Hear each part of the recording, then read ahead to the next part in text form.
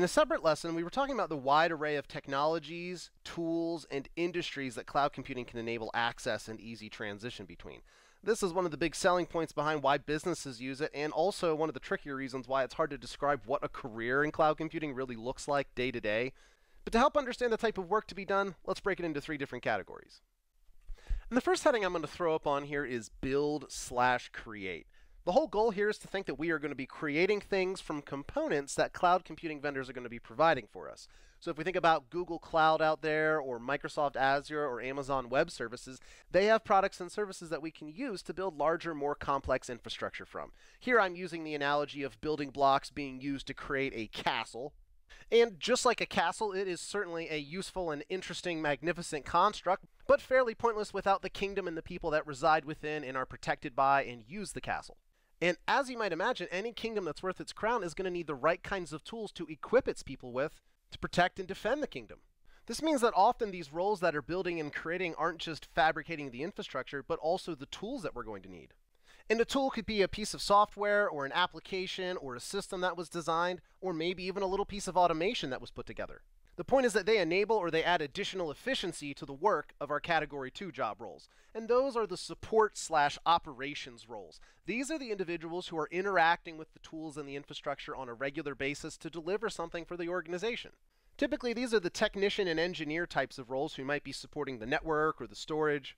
They are there to make sure that they respond to problems that may arise and handle those day-to-day activities of operating the kingdom. Now, as you look across the entire ecosystem, you're going to find that at smaller organizations, these roles might be played by a single individual, and they may play many of the roles.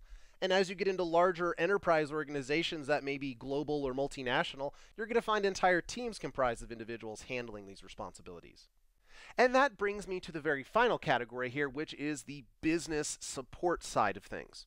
Just like a king or a ruler would require advisors to help inform about the goings-on of the kingdom and inform his decisions, so too do we find governance and audit and service management roles within the organizations, making sure that these individual teams are all working together in concert to support business objectives. In my mind, these are going to be some of the most important roles that we'll find because they play this sort of liaison between what the business needs and the tools and technical elements that we need to accomplish that. This means that we need to be able to speak the same language and work with the business teams to understand their requirements, and then also be able to work with our technical teams to deliver those requirements to them and have them provide solutions back. When we consider what it would take for someone like yourself to break into any of these roles or to have the ability to move between them, it comes down to 3 key elements, and that is education, training, and experience.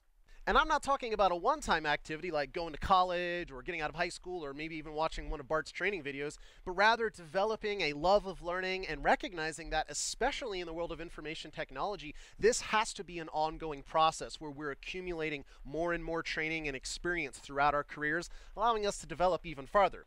Because if there's only one constant that we can expect out there in information technology and cloud computing, that is change. Dun, dun, dun. And just like the change that we see all around us every day in our regular lives, change can certainly mean opportunity, growth, increased productivity, or change can lead to decay and loss. And both employees and employers have to struggle against the constant friction that change causes in the world of information technology. Keeping in mind, friends, too, that this gas pedal just keeps getting pushed down harder and harder, and that rate of change increases every year.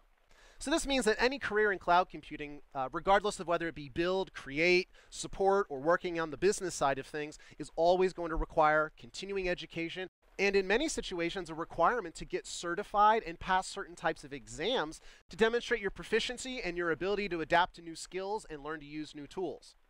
Which reminds me of the 3 skill sets that I think are most critical to a successful career in cloud computing.